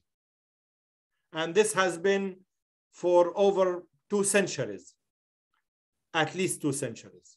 So, and that's maybe a lecture for a topic for different lecture, which is how does sectarian identity perpetuated in society? And I think the boundaries and the walls in Lebanon are very, very, very clear, and they come, they come to the surface with every problem. Without dealing with the root causes, it's very hard to transform such society. It's the same thing in the US. We don't deal with race relation, black and white. And that's why we're caught into this even after 350 years of slavery. Now, suddenly in the past 4 or 5 years, Black Lives Matter is on the surface because we did not deal with the principle that organized the American society. White is better than black. White is superior to black. And that principle is the way the American society has been organized since its inception. And it built many institutions around that principle. Sunni are superior to Shia. Is the same exact principle that Muslim society adopted for the past 1,500 years. And we organize our talks, theory, children, education, political institution, military. We organize the entire society around that principle. We don't say it publicly. We don't admit it. The same principle also that Muslims are dominant over Christians. The Christians are partners, but the society, public sphere is dominated by Muslim culture. And that principle exists, and we organized it. We teach children, we do music, we do everything around this principle. And at the end, when the state collapses, the tribes attack each other, and we go back each one to our tribe. Syria is a beautiful example of that. Beautiful, I'm sorry for the term beautiful. Ironic and also sad for this aspect. Iraq is very a clear example of this. Yemen is very clear. And if you want the classic one, look at Libya, where everybody went back to their tribal identity and the home. And that principle surface now in the politics. In every country in the Arab region right now, the negotiation is among politicians in how to carve a good peace for their tribe. And many of us agree with that and obey it and accept it implicitly and explicitly. In such context, our work is pioneer. In such context, your voice, Zinat, about reconciliation in a genuine way is very pioneer, because you are challenging the core principle of a tribalism.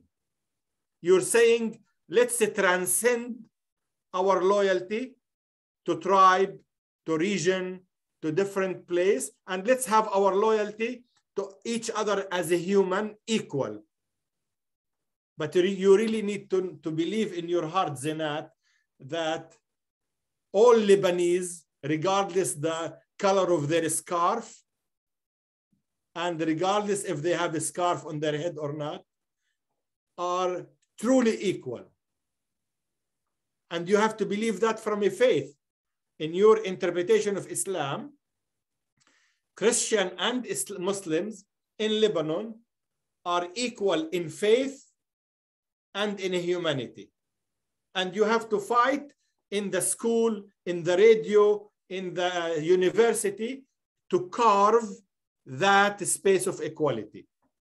That's what my heart tells me, and that's what I learned in many places. I'm sorry to be, today is a Friday, so it's almost a Friday preaching. So I gave you the last preaching for today. We still have some questions, by the way, in this chat. If you like, we can take 5-minute break to drink something maybe, or go to the, to the toilets or anything if you like. Like 5-minute breaks, is that okay for everyone? I'm okay with you. I'm with you until 10:30, definitely, no problem. I don't know if you got introduced to Laura as well. Dr. Laura is our practice director. I don't know if she can hear me. She's also yes. Well, yes. Yes. 4 o'clock in the morning, and she's still struggling. No, it's just, your voice was cutting out. No, but we had a chance just to chat very quickly before we started, and because we had actually been at George Mason also, so it was really good to meet you again. But it was really good to hear both of you. I hope that we'll be able to hear from Dr. Nasser again. And just a really quick comment, and I'll be very brief.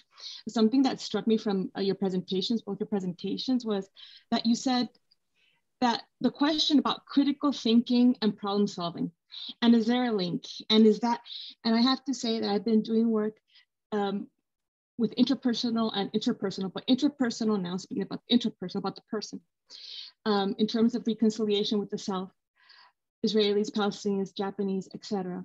And I have found that there is this point that it doesn't matter if you're an Israeli, Palestinian, or a Japanese, once you have the critical thinking and you have the problem solving as part of your toolkit, that opens up another space for that process of forgiveness with the self. And then you have more space for that next step if you are going to decide to take it. But you need to have those tools, or at least a balance of tools with you in order to be able to have space enough for you to take the next step. So I thought that was very interesting. And of course, I'm going to be reading more of your research. Thank you so much, Dr. Abu-Nimer. Thank you. I mean, absolutely. We found out that we know that critical thinking and problem solving are essential for peace building and for diversity. But to make the step toward reconciliation and forgiveness, they're not sufficient. They're essential, but they're not sufficient. That's why we added empathy.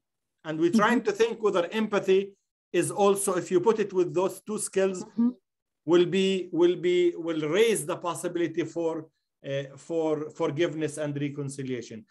And that's the type of analysis we hopefully will do in the next phase. But yes, critical thinking is important, problem solving is essential, but I know in my work in the past 30 years or so, I have seen so many enlightened, liberal, who have blind spots when it comes to homosexuality, when it comes to gender, when it comes to, I find many American Jewish very, very, very liberal on everything. And then when it comes to issue of Israel-Palestine, they are very conservative. They're very afraid, fearful. I found many Arabs who are so liberal on the issue of Palestine, on the issue of gender, on the issue of many things. But when it comes to race, I found with them a blind spot. They still think that the color of skin is more important. But I absolutely agree with you. These are foundational skills and they open a space for further engagement. And I just need to make one more comment, Dr. Abu-Nimer. It's because for us, for 15 years, we work the part of the healing of the transformation of the self, of the heart, of the mind, the spirit, and we work all this, but we also have this part of critical thinking and problem solving. But for 15 years, we don't know if it's just the fact that that transformative part that we do with the healing is what's having the effect, or if it's also the other skills. We think it's also the other skills, but we've never had a study that allows us to start to think about the fact that maybe this 15 years, we were not wrong in the sense of what we were looking at, but we had nothing to actually compare it to. because we were just doing it on our own and quietly. So I'm very much looking to share your research with also my colleagues, because we've asked ourselves this question: is this what's also boosting it? All the healing work, is this boosting it, or is it just an addition? But I think by what I'm understanding, there's really a correlation there. So I'm looking forward to sharing your research as well. Weak correlation, but we're still exploring that. In the chat, there was a question about an educator. Do you think that forgiveness lesson can be taught for the diverse age? Yes, absolutely. And we did the research on elementary and middle school as well. And also for teachers, by the way, our research was mainly for teachers. But then we did a research in Jordan for teachers who taught in the schools, meaning we gave them the curriculum and they went and taught it.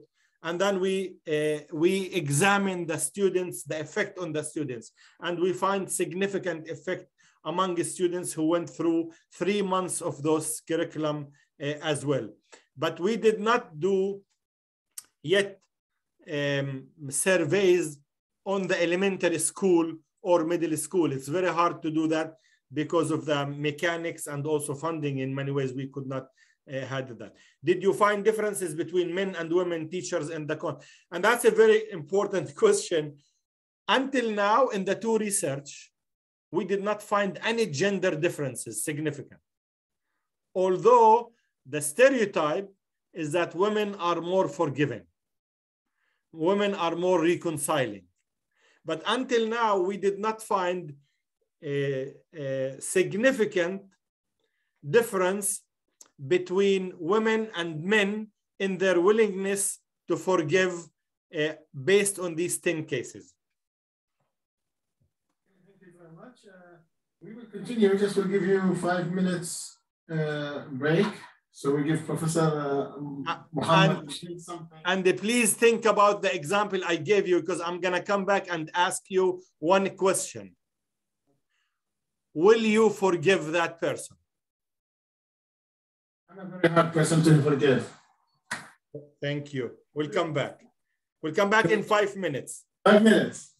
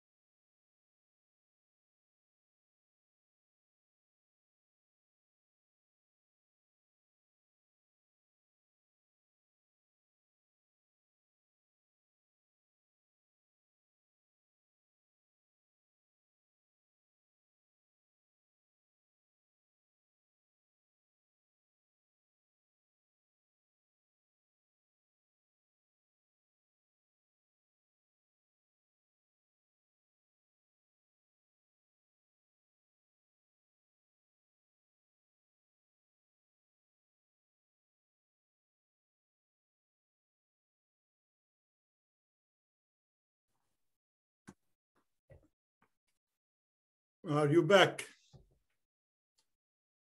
Hi, Abdurrahman. Hi, how are you? Hi, how are you doing? Very good. Actually, I'm interested in the subject. Excellent. Where are you from? From Qatar. أهلا وسهلا في قطر. أهلا وسهلا فيك. يعني أنت جالس بالدوحة الآن؟ لا والله في بريطانيا. قطر. في بريطانيا عندي كورس اللغة. قاعد أحاول أطور نفسي في اللغة شوي. وين الكورس ماخذه؟ في كامبلي سكول. كامبريدج؟ مو كامبريدج، كامبلي. كامبريدج في لندن. في العاصمة. في العاصمة. ممتاز. إيه نعم. يعطيك العافية وإن شاء الله بالتوفيق. أنا شايف إنه مواعيدكم أنتم عن جد مواعيد عربية على مهلكم ماشيين. العينة ما تتعمم على المجتمع. عينة عشوائية مش مضبوطة. يعني ألمانيا مش فارقة معكم. قلنا 5 دقائق نبدأ على 8. بس ما شاء الله مجهود جبار. يعني البحث يبين يعني خد جهد كبير تحضيره وترتيبه وتحديده، ويعني جهد عظيم يعني. يا طبعا سنوات. ومن المواضيع والله يعني انا من الناس اللي يعني مهتم فيها جدا، يعني حتى مهتم انه شلون ممكن الايات والسياق او النصوص الدينيه شلون ممكن تاثر على فكر المجتمع، وعلى حسب القراءات يعني تعتمد على حسب يعني ايمان الشخص نفسه. في بعض الناس يعني بعيدين شوي عن الدين ما يهمهم هذا الشيء. نعم. وما شاء الله التحاليل يعني اوضحت اشياء وتفاصيل يمكن حتى الواحد ما كان متوقعها يعني. نعم. ما شاء الله. I think إنه أنت في يعني أحد الأشياء اللي أنا كنت معني فيها وتكلمت فيها بعض الأحيان هو على يعني الآن قطر والسعودية رجعوا حبايب. صحيح. بس سؤال بعد كان 4 سنوات امتدت المقاطعة تقريبا. نعم. فالسؤال إنه يعني هل هناك بالفعل مصالحة، أو هل هناك حاجة للمصالحة، أو إلى أي مدى ال4 سنوات تركوا أثر بشكل إنه هناك حاجة الواحد يتكلم عن المصالحة والمسامحة؟ هذا موضوع اللي ما هو مطروح أبدا في العلاقات بين الدولتين. الحقيقة هذا السؤال البحث مالي للدراسة. This is my PhD main question. Excellent. And but what I will do that I will try to depend on the digital dialogue that had been taking place between societies, and I wish that I can achieve something, and maybe if I had it great, I can answer the question after 4 years or 5 years from now. Inshallah. Good luck. I didn't know that you're planning to work on that, so good luck. Actually, this is my proposal. Excellent. I didn't know that. Excellent. Yeah. Good. So, Dr. Iyad, I have a meeting I have to attend in about 20 minutes. I need 10 minutes to prepare for it. So can we, or you don't need me, I just can say, I just want to hear their responses to my question. No, we want to always, Professor. You are one of our pillars of Armenia. All right, so maybe, you tell me about time-wise. Okay. I just had also a question, actually, that I prepared after the break. I would like to ask you about practices of social reconciliation.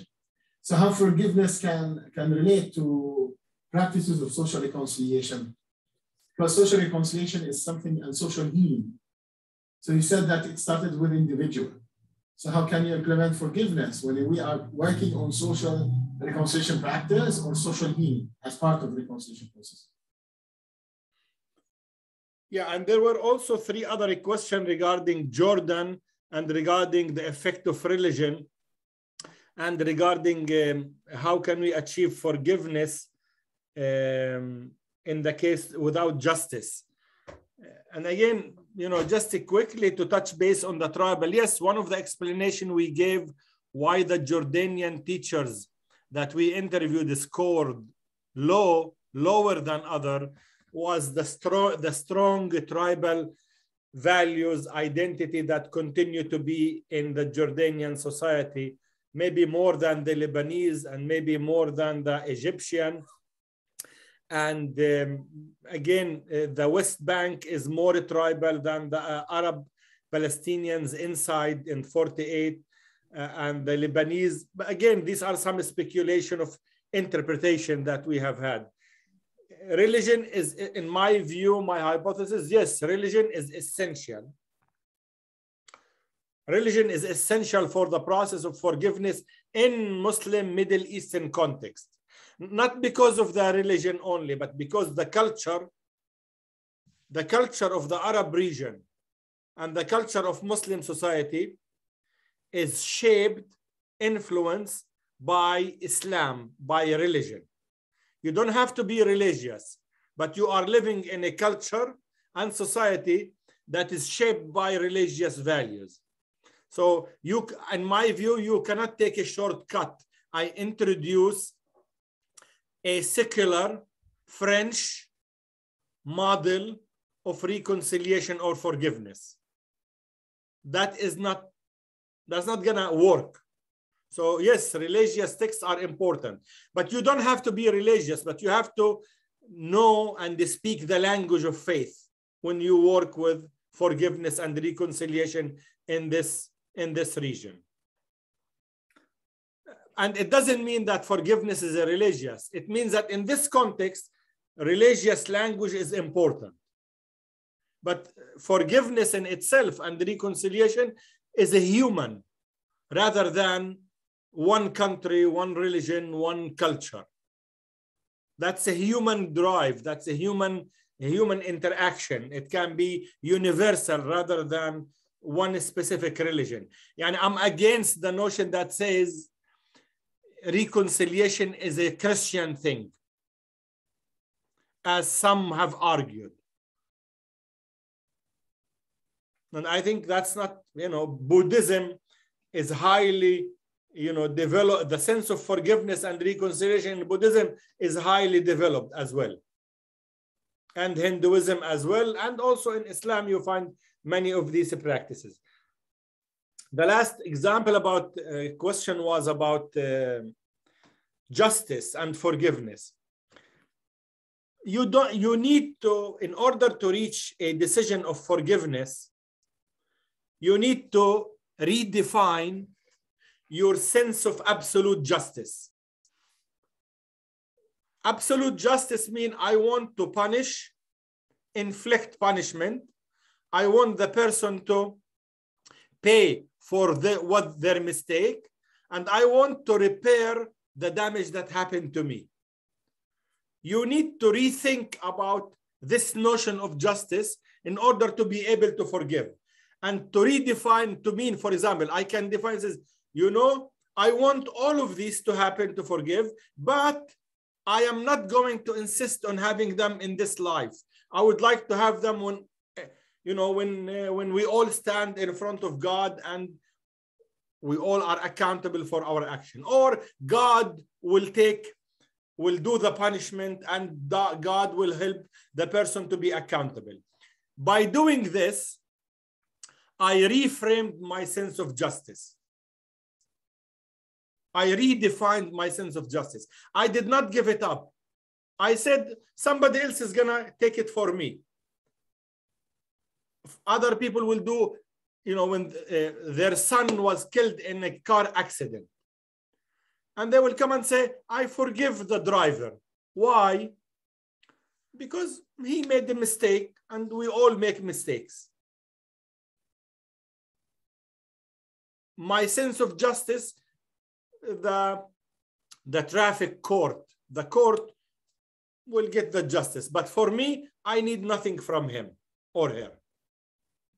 That's a redefinition of justice. That was not intentional. What? That was not intentional when you hit somebody by a car and he dies. That's one interpretation, yes. You see, we did the research on intentionality. And when there is an intentionality involved, it makes it more challenging. of course, but it's not a blocking. Sometimes you know it was done intentional and you still forgive. But people that we surveyed, they said, if it's intentional, it's more difficult for me, obviously. But does forgiveness at like in this point where the harm was intentional means that you will like overgo or like it's not like a forgiveness, but I'll always be suspicious, for example, that person is going to hurt me again, no matter what. Your son, even if your son hit you intentionally to hurt you because he got upset. Will you forgive him? Mother will never have. Yeah, exactly. A mother, like that's a mother instinct. Yeah, she will never you see, we talk about these things in abstract, but when it comes to real situation, we sit back. So now I said your son, I say your husband. How about your father? Your father and your mother, they always hit us, and sometimes intentional. Will you forgive them? Yes. Your husband.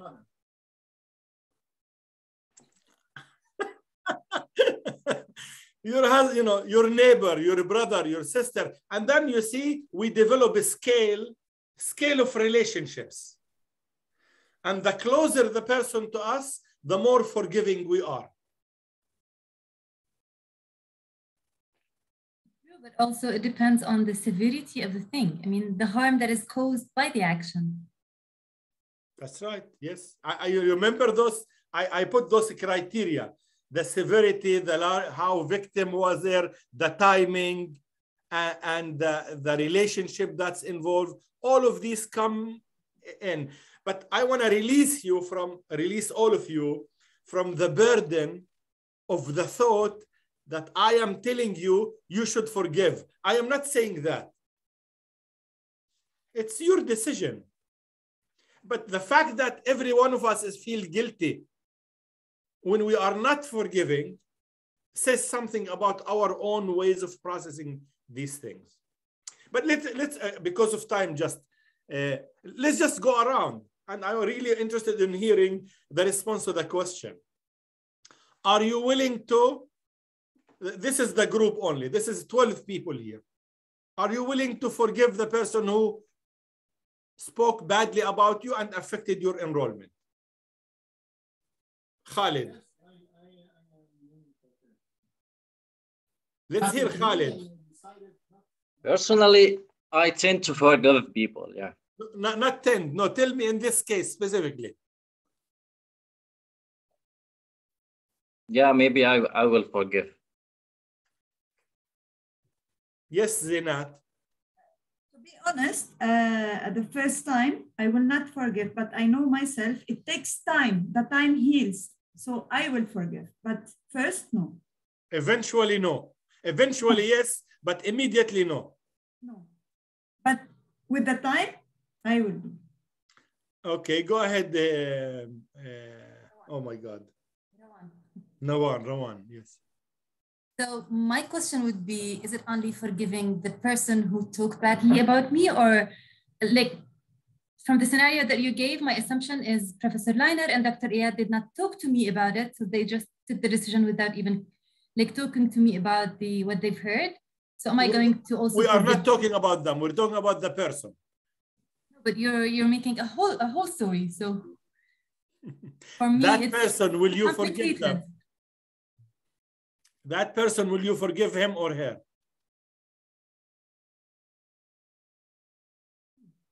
Would I? No, I don't think so. Keep for Allah. Abdul Rahman. Actually, yes, because I had wrote the Quran, and I believe in Quran that God will inflict his slaves. So this infliction maybe came as like a test for the slave himself, to be like to test him if he will forgive and try to be a positive or take a positive action, or he will, let's say, he will try to be a negative and say no and do some bad things. For myself, I will think on both sides. I will try my best to forgive, but also it's not a easy decision actually after all what you will have in the situation. So yes. I think so, yeah, maybe 80% I will forgive him. Still 20%, I don't know actually, depend on situation, you know. But do you hear Abdul Rahman rationalization? He said this is imtihan min Rabb al-Ibad. And that's his rationalization, and that's how he framed it. Despite that framing, he still come up with 80 to 20%. But that's his own framing. So, Wa'il, we didn't hear from you. Wa'il Duhan.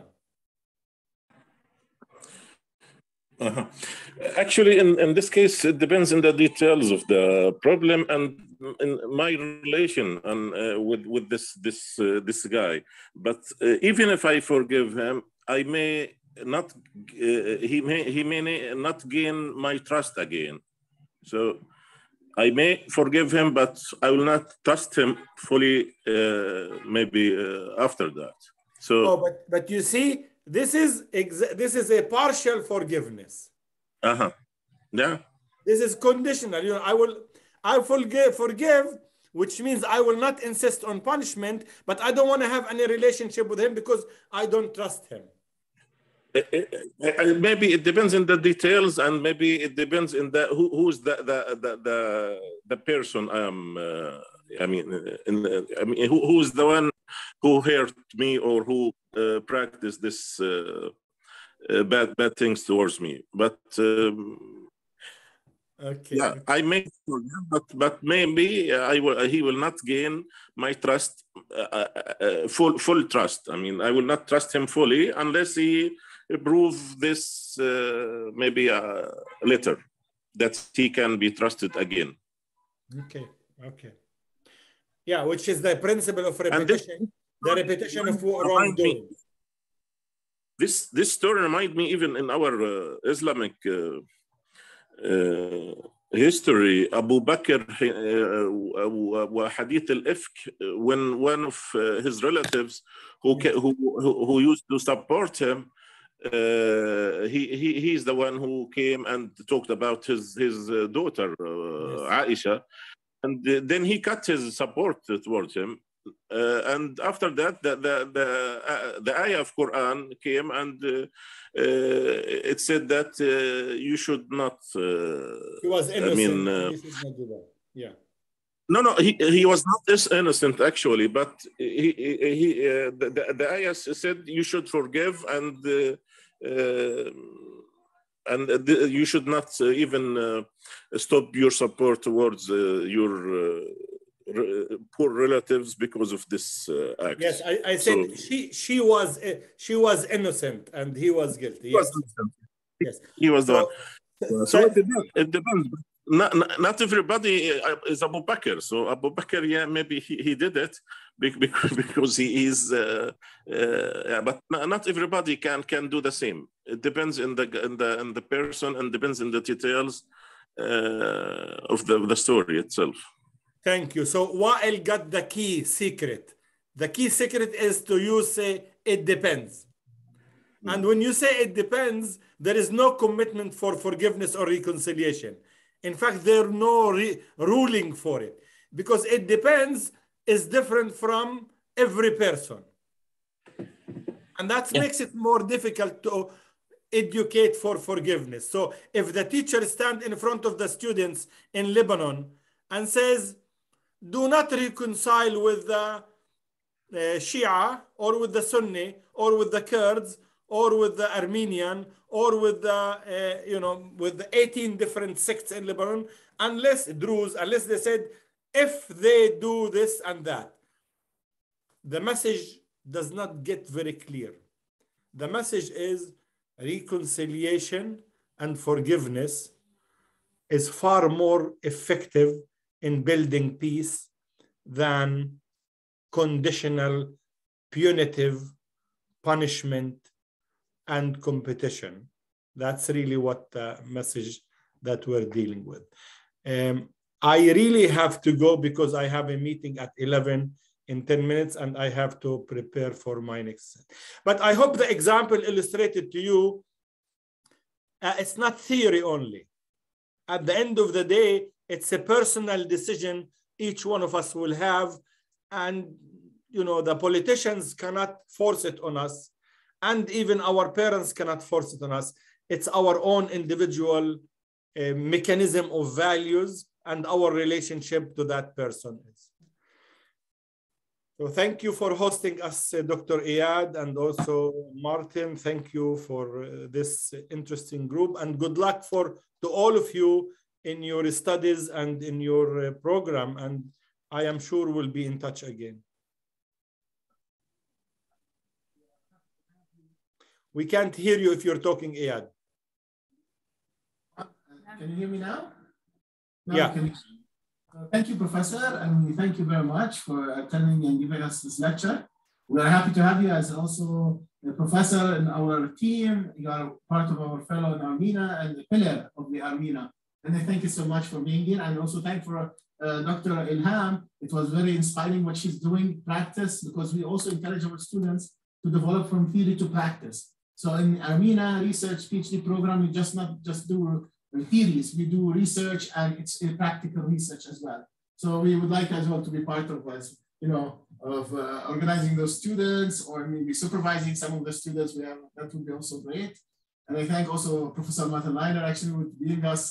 He's the head of the scientific board at Armenia. And I thank also Laura, who was here with us, and all the PhD students who made this a success.